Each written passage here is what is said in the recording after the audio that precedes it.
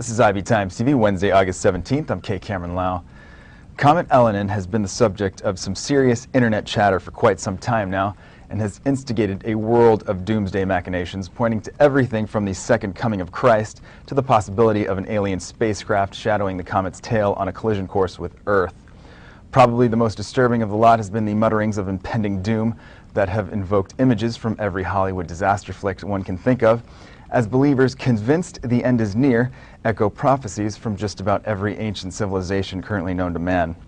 The chatter has basically grown so monstrous that NASA, on a mission to propel certain beguiling conspiracy theories into deep space once and for all, has decided to relay some interesting facts about the comet called Elenin. The first of which being, it's not going to kill us.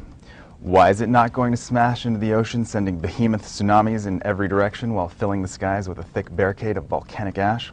Well, according to the experts, it's because Elenin is really a little itty-bitty baby comet in relative terms, only about 5 kilometers wide at most, and will not even be coming close to a direct hit. In fact, the closest it'll come to this wonderful ball of frenetic paranoia is 90 times the Earth-Moon distance, which, when you do the math, comes to 22 million miles. In case you're still not convinced, NASA has even gone ahead and posted a Q&A entitled Everything You Ever Needed to Know About Comet Elenin. So basically, no, Comet Elenin will not block the sun for 3 days. And no, Comet Elenin is not a brown dwarf. And no, it will not be sucking Comet Honda into a black hole. And no, Comet Elenin has not been the subject of intense NASA scrutiny indicative of a looming Armageddon and a plot to keep the truth from the people. In fact, what they call Elenin over at NASA is literally Wimpy. Yes, Wimpy. K. Cameron Lau, IB Times TV.